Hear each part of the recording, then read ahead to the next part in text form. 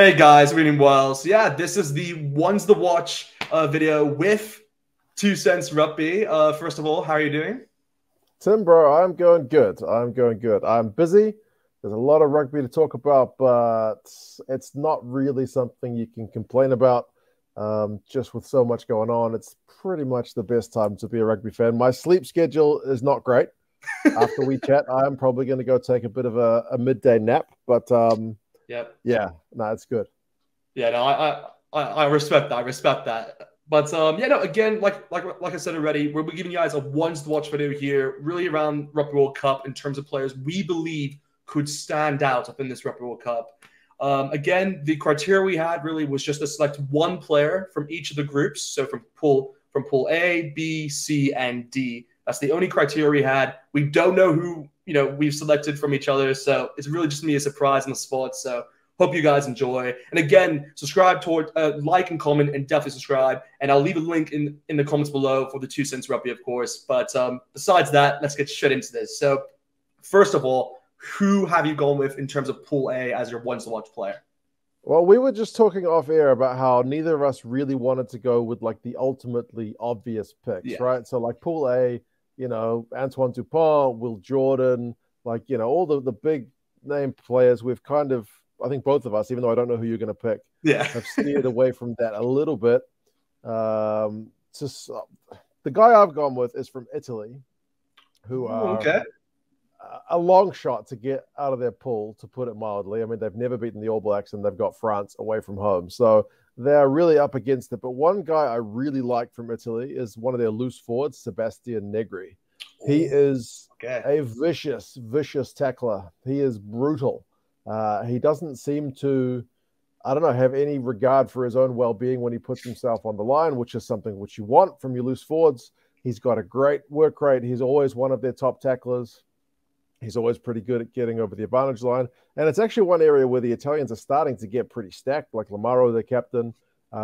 He's a regular kind of tackle machine. They've got Lorenzo Canone, who's a great guy at number 8. But Negri is kind of one of the old guard guys that seems to have retained his spot. And I think that's for a reason. So even if Italy aren't going to get out of their pool in all likelihood, barring a miracle, which, it's sports, it could happen. It could happen. But I still think that guy is going to put in some big shifts for the Italians, even if he's not a guy that's going to be like, player of the match. He's probably not going to get any headlines kind of thing. But I still think he's, one that we as fans need to kind of appreciate for the role he does for Italy.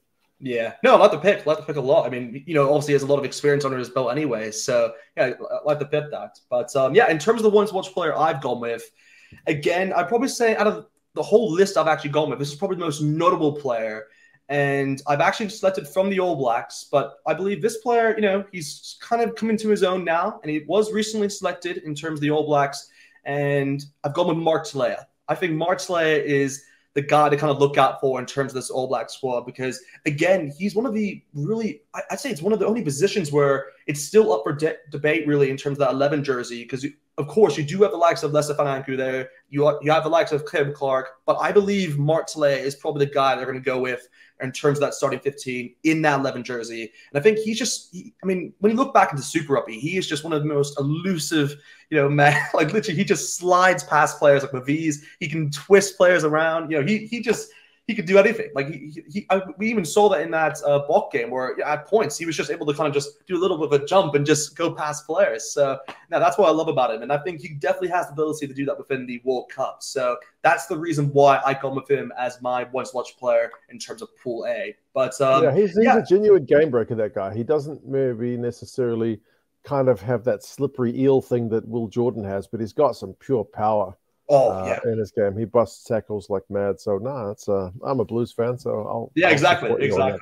I do think like his strength is underrated as well, because he's definitely more of a powerful runner than what most people expect actually. So yeah, he definitely has that game to him as well. All right, why don't you lead the way with Pool B just in case? Yeah, of course. With Pool B again, it's a tough pick, but I've gone actually with a bit of recency bias here in this one, and I've gone with a Bok, but with this one I've actually gone with Caden Moody. And I've gone with Caden Moody just because I thought he was outstanding against the All Blacks in Twickenham. And again, it was the first time he ever played at 13 for the Boks. And I think he just he showed he definitely has the ability to do that. I mean, it was really kind of a debate really between, it was a whole argument if you can kind of outclass, Reiko in terms of that position because, the Boks are kind of utilizing him now as that 13. And it's kind of the same transition what Reiko had to do from, the left, well, really from a winger position towards that 13.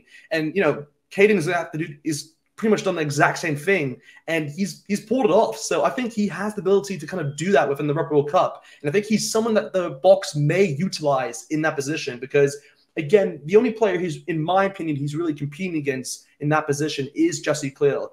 And I think for what we saw against the All Blacks, I just think he just adds a different kind of element to the game. He's more like X Factor in the sense where he can slide past players. He's pretty good in actually stealing the ball as well. But yeah, I just think he's a really cool player to watch out for, and he's a ton of speed under his belt. So yeah, that's what gets me excited about him.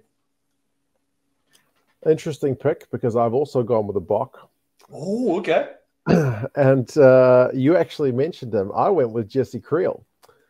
Jesse Creel in the midfield, like different player from Kane Moody, absolutely. And I find this. The reason I picked Jesse Creel is because he's a guy who, over this pretty much entire World Cup cycle, has been given like a fair bit of stick from South African fans. South African fans can be pretty harsh on their own players if they don't feel like they're living up to standards. And it doesn't help that Lukhanyo Am has been one of the world's best 13s, for a number of years now. So anytime Lukhanyo wasn't playing, Jesse Creel steps in and it's like, bro, you're not Lukhanyo Am. And that was pretty obvious on display. But in 2023, I feel like he's playing some of his best rugby.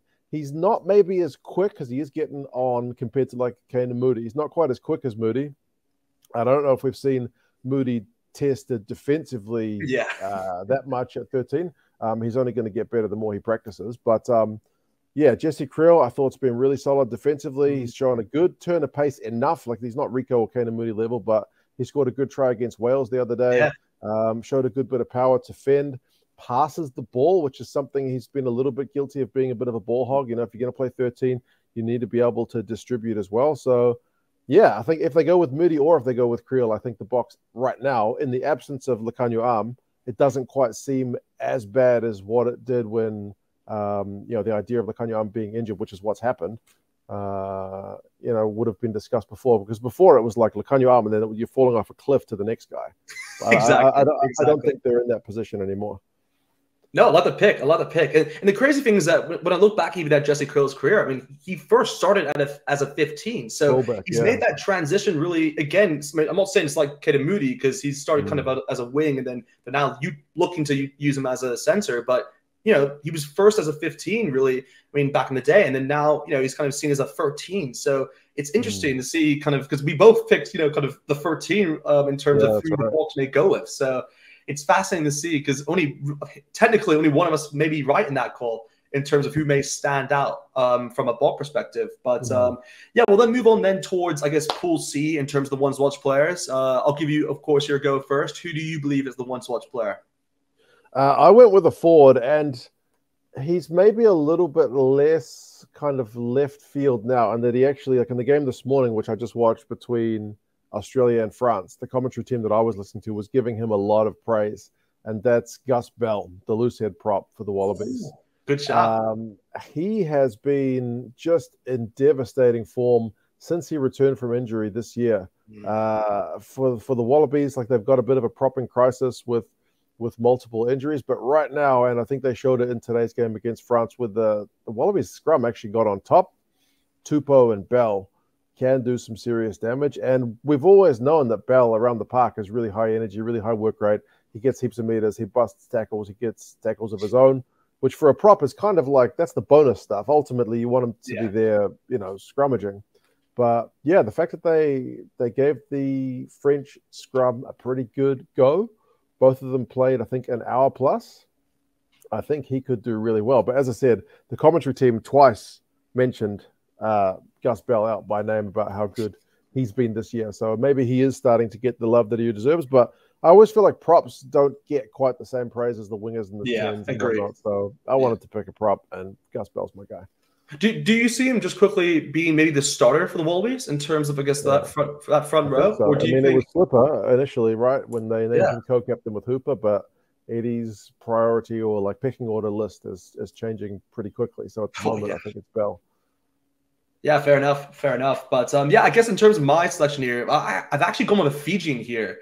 And I've actually gone with the likes of Frank Lamani because I've been really impressed by him, really from a club perspective in terms of Fiji Dura, but also just how he's been able to kind of translate or just transfer that rugby into the national team. And I think he's been just outstanding this year because, again, what he does for the Fiji endurance side is that they really play off him so much in terms of it's similar to what we see with the All Blacks, really, with how they play off like Aaron Smith so much and utilize him in terms of his passing. And I think Frank Amati is kind of that player really for the Fijians. And I mean, again, we saw Fiji with that historic win against England, and I just think he was again good in that game. He's very consistent in terms of what he brings towards the Fijians, and I think he just has an eye for that try line, and it's something that we've seen kind of a lot this year within 2023. So I think he's definitely someone to look out for because he reminds, in a way, I'm not saying it's a complete comparison, but he reminds me of kind of like the Will Genia-esque kind of player, and where he likes to snipe between the lines and find that kind of try line. So, yeah, I just think he's a player to look out for in terms of that Fijian squad. Because, again, you would normally go for maybe one of their wingers or maybe, just Semi Radradra because he's just, sensational. But I think he's just someone I wanted to mention because I think he's just been, really consistent throughout the year. And I think he can kind of carry that on within the Rugby World Cup. But, yeah, I guess we'll move on then towards, I guess, the last player, really just in terms of Group D. And, again, I'll go with my one here first. And well, this is a tough one because there's actually a lot of good teams in this pool. So you have a good kind of selection here in terms of the players you're going to go with. But I've actually looked towards the Pumas in this instance, and I've actually gone with Juan Martin Gonzalez. I think he's someone to kind of look out for because, we saw last year within the Rugby Championship, he was kind of like seen as the breakout player in terms of what he brought towards, the Pumas. And, that try he scored against the All Blacks, was just, it was just incredible because, he got for the line out, he just runs down the side and just scores. And he's like, wow, that's it. That's it. I did that. But, no, I just think he can bring that energy once more towards the Pumas side within this World Cup. And, again, you have to remember that in that loose forward pack, they have a brilliant loose forward pack with the likes of Pablo Matera as well as Marcus Kremer. But I think out of the three, he's the one that's kind of just not talked about as much compared to the other two. So I think he's just someone I want to shed a light on because I think he just brings, in my opinion, he's like the X factor of that loose forward trio because he can play really all three of those positions, and he's just quality. He's just quality. So I'm really excited to see what he can do, obviously, in this World Cup. And yeah, I would not be surprised at all if he gets a try for himself as well. But he's a great line-out operator as well. Oh actually. Yeah, brilliant, so, brilliant. Yeah, he's really Mr. Versatile. Interestingly, I have also gone with a Puma. I'm not I like it. I like it. A little bit of a bias from either of us that neither of us went with England, but for the Pumas, I went with their halfback Gonzalo Bertrano because I know Kubeli is kind of coming back from injury, but I feel like every good performance we've seen in recent times where they've really upped a gear, I feel like Gonzalo Bertrano has been a part of that. He helps drive their pack forward. He can snipe as well, like you mentioned with Lamani for Fiji. I think he's gotten at least one try this year when he was just putting the defense under pressure around the fringes. He's got a pretty solid kicking game. And then when he's not played, I feel like they go down just that one level from when Bertrano is there at the moment. So I do feel like he's going to be their leading candidate. I mean, as I said, Kubeli's back.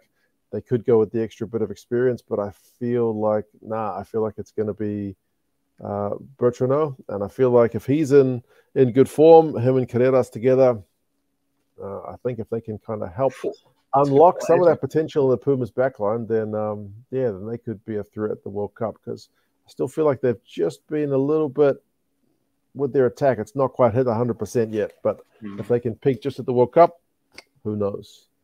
Hey, I mean, at the moment, I'd even say they're kind of the favorites, maybe top that group at the moment. With England's form not being the best, Japan's form also not being the best, and Samoa could pull off an upset. You never know. So I think at the moment, I don't know, the Pumas are looking good, but we'll have to wait and see, of course. But yeah, besides that, guys, that is our kind of ones watch players for this Rugby World Cup. Let us know in the comments what you guys think. Do you guys agree with us, or do you think there's other players that really you believe could kind of stand out within this Rugby World Cup? Let us know, obviously, in the comments. Like the video, guys. Subscribe. Check out 2CentsRugby. I'll leave a link in the descriptions. And beside that, I'll see you guys next time. Cheers, Tim. Hey, feel I'm in the mood for a switch up. I hit the function, hit the rose till I hiccup. I hit the stage and leave with money that's a stick up. She picture perfect, so I told him I'm a flick up. Feel I'm in the mood for a change up. I leave the city and return with my change up.